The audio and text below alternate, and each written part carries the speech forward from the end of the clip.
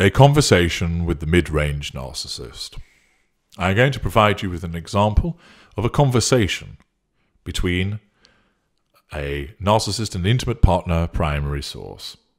This would typically be a conversation undertaken by low mid-range, middle mid-range A or B, or upper mid-range, and I've amalgamated various aspects of all three to encompass the mid-range concept as a whole. So the mid-ranger doesn't know what he is, has no awareness that he's a narcissist, thinks that he's a decent person, doesn't recognize that he's manipulative, and doesn't know that he seeks the prime aims of fuel control, character traits, and residual benefits. We start with a complaint coming from the intimate partner primary source. I just want something to do.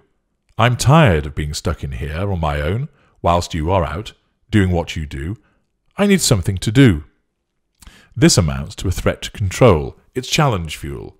The manner in which it is said, perhaps a bit whiny or hurt or pleading, provides the narcissist with fuel. But it is suggesting that the life of this intimate partner primary source is being wasted and they're bored by being with the narcissist. And therefore, in the unconscious mind of the narcissist, this will be a threat to the control. The narcissism then needs to crank up, and does so with an assertion of control, causing the narcissist to say this: I am out providing for us both. Hero complex. I am out working hard to earn the money that keeps this place running. I keep a roof over our heads. I put food on the table. I pay the bills so you can watch this television and lie lazing in hot baths, insult, as I'm waiting for something to eat after a hard day's graft. Martyrdom, sense of entitlement, exaggeration.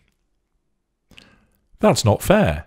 I always have a meal ready for you. The victim is not backing down. They are correcting what the narcissist has said. Threat to control. Do you? What about 4 weeks ago?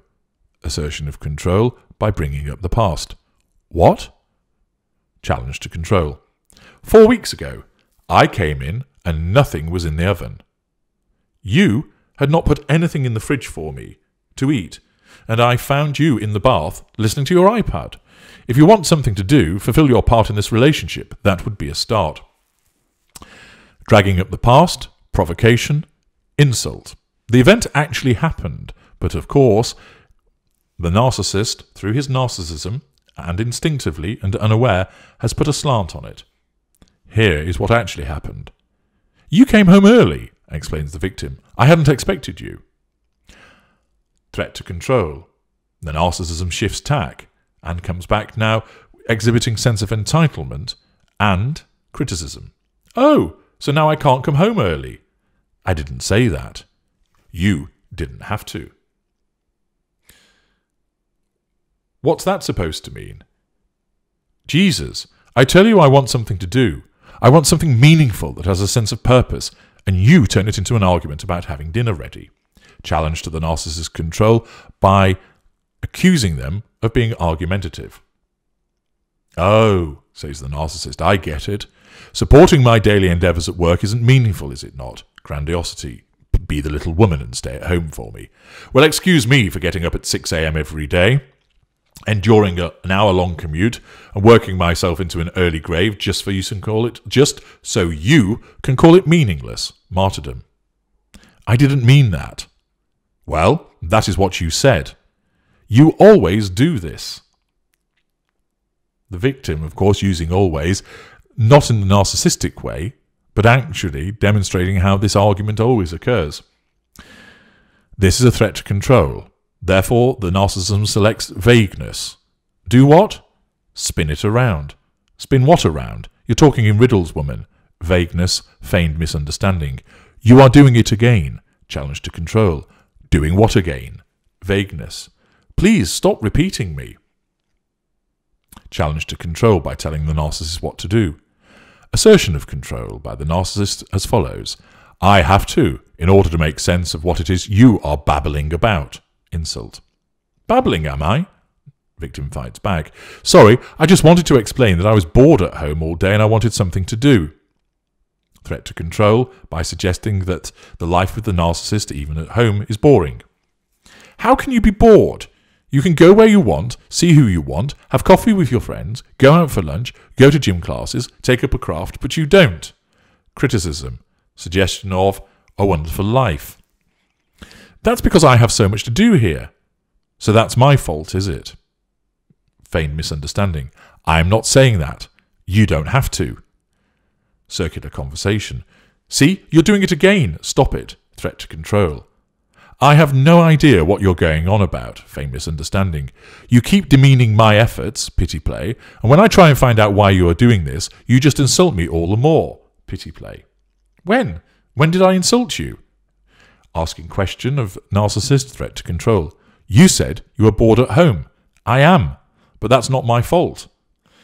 Narcissist, making it all about him, perceives it through his lens of control as a threat to his control, even though in the perception of the victim it is not.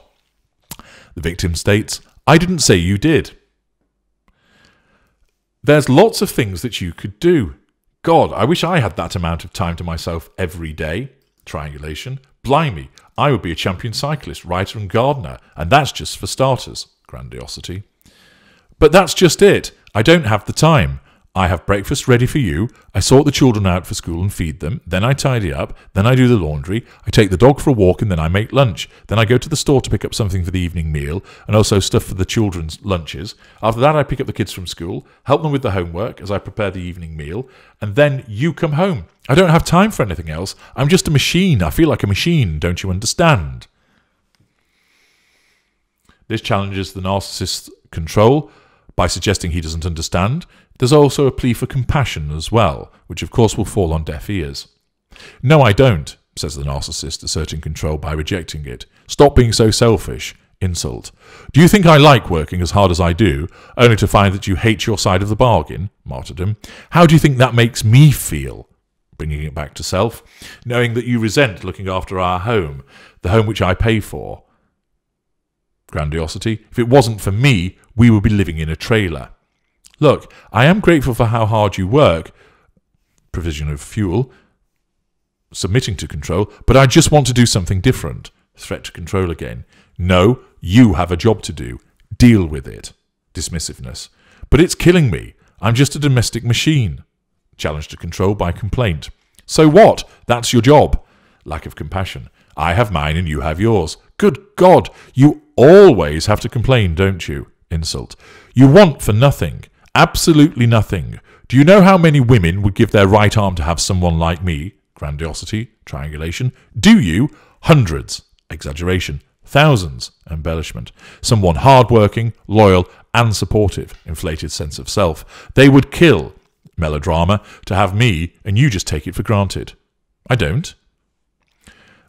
Not agreeing with the narcissist. Threat to control. Oh, yes, you do. You never praise me or ask me how my day has been. Pity play. Yes, I do. I'm sure I do. Doubt of the frazzled mind of the victim. I might not do it every day because I'm busy with the children and so on. Always an excuse. Undermining. You aren't the woman I married. Triangulation with former self. Once you looked up at me, you smiled and showed me affection. Now you can't even turn your head from whatever dross you're watching on the television. I don't know why I bother. Insult. Don't be like that. Conciliatory response by the victim. I will be like that. Note, even though it was conciliatory, this victim is currently painted black, so the narcissist perceives the comment of don't be like that as a threat to control because it's perceived by the narcissist as the victim telling him how to behave. It's about time you learn some home truths. You don't give me the affection or the attention that you used to. Lie, provocation. Got your eye on someone else, have we? Paranoia, triangulation. Warming him in our bed, are you? No, I would never do that. Is that why you say you want something to do? You want someone else to do, don't you? Paranoia, triangulation, false accusation. I know your game, missy. I have you in my eye. Stop it. This is ridiculous. Threat to control. Oh, I am ridiculous, am I? Purposeful misunderstanding. Stop trying to deflect from the truth. Projection. I have caught you out. I have done nothing wrong. Rejection of assertion of control, thus continuance of threat of control. So you claim, but I know different. It makes sense now. All the times you don't look at me or give me attention, it's because you have been giving it to someone else, you whore. insult, triangulation. Who is he? I'll kill him. Stop it. Don't lose your temper. You're getting it all wrong. Threat to control. Don't tell me what to do, or don't do, you bitch. Come on, who is he? Assertion of control, threat, insult. There's nobody. You're getting it all out of proportion. Please stop it. I don't like it when you shout. Threat to control. I have to shout, otherwise you won't listen to me. Shouting, assertion of control. Please stop it. Threat to control. Had enough, have we? Hit a nerve, have we? Well, if you want something to do, you can think about whether I will come back or not. Threat and loss. I'm going out to see someone who actually appreciates me.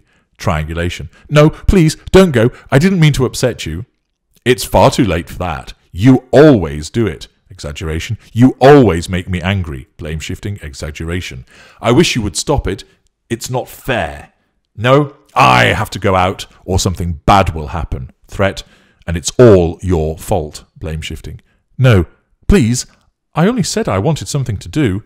Well, I have to do something. Goodbye. Narcissist asserts control by withdrawal. End of interaction. So you will have gained from that. All through it, the victim was providing fuel to the narcissist, so that wasn't a problem. But each time she tried to defend herself or suggest that he was wrong, she would be threatening his control, so the narcissist had to keep asserting control again and again and again. Using a direct assertion of control, he would draw more fuel, but trying to, in effect, quell the rebellion by the use of the various manipulations that I described. And in the end, his narcissism told him, we've got plenty of fuel here, thank you very much, but you need to assert control. She's not lying down. Do so by the third assertion of control, withdrawal, and thus he walks away. And there is a very useful analysis and dissection that you would not get anywhere else other than from me with regard to understanding a conversation with a mid-range narcissist. I'm H.G. Tudor. Thank you for listening.